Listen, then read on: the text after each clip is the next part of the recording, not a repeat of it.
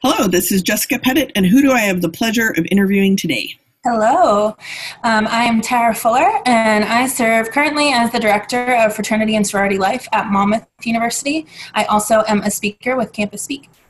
Excellent. Well, I'm very glad to have you here. And we're kind of starting everything off with two open-ended questions. I have these ideas rolling around in my mind, and based on your lived experience and identities, I can't wait to see what they mean or how they land on you. There's no wrong answers. The first one is the concept of diversity dividend. So this usually comes up when organizations are asking me about profits related to doing diversity training.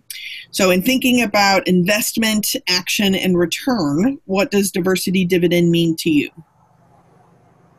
Interesting. I am not a businessy person, and so diversity dividend is like out here for me. I also don't like the idea of quantifying identities, but I understand that that might come from a business-minded person. I do think that when you bring a lot of different lived experiences to the table, you get a fantastic array of perspectives, which can enhance any sort of product that people might be consuming, whether that's a program or something tangible. So I think that that could potentially increase overall dividends, though I don't know if I would like the idea of calling it a diversity dividend. Yeah, great. That makes total sense. So the other one, which I think you're going to have a great answer for too, is asterisks, other duties assigned. So sometimes these are things given to you that you are not rewarded for, and sometimes these are things you volunteer for to build your own community. What does asterisks, other duties assigned mean for you? We have a lot of these in fraternity and sorority life and higher ed and student affairs in general. The other duties as assigned in terms of things that you choose to do that you might volunteer for, I love the idea of. I have been fortunate enough to have supervisors who have been flexible with that. So it's not, I'm working 40 hours a week and then I'm working another 30 because I'm volunteering to get all this additional experience. I think when it's other duties as assigned and it just sort of comes out of left field and you're not rewarded for it, that can be really time consuming. It can really sort of get into the way of self-care, being a good professional, because you're just sort of, it contributes to burnout. I mean, I think we especially see that in student affairs, is people burning out because they're being pulled in 17 different directions, 4 of which were the only directions they thought they were getting themselves into. It's interesting is that this theme is kind of arising that other duties assigned can be things you do for self-care, and they can also be things that lead to burnout, which I think as a profession is something that we really need to have a conversation about.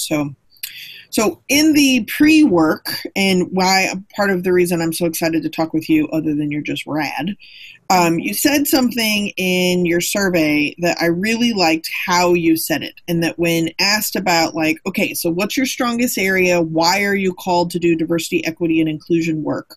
You talked about the people see the way their miseducation or assumptions are about different identity groups can impact others. Can you talk a little bit about how your approach allows people to see these things and your own story and connection with that, what that has to do with your work?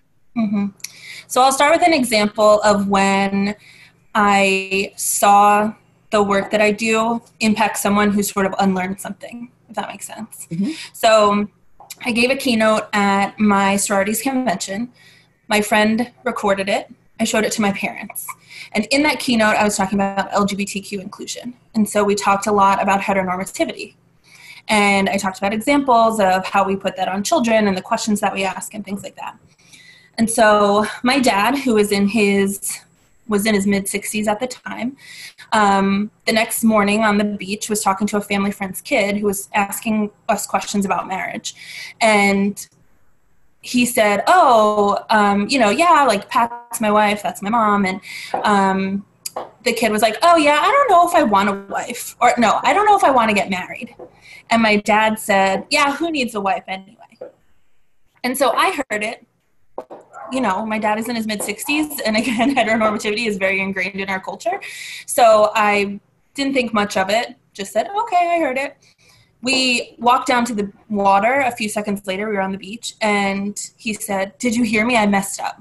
I messed up." And I was like, okay, you heard it too. That's awesome, right? Like, I'm like, wow, you can teach an old dog new tricks. This is great.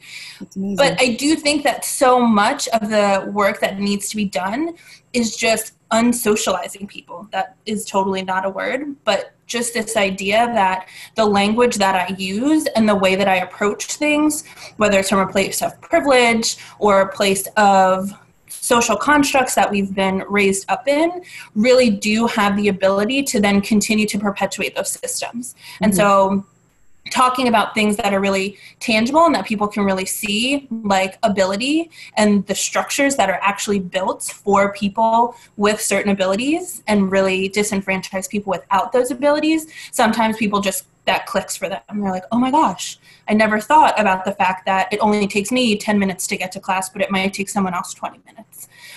So I think really trying to build in those stories and having people say, wow, that is not ever something that I have had to think about. So how do I maybe think about it a little bit differently moving forward has been really powerful for me.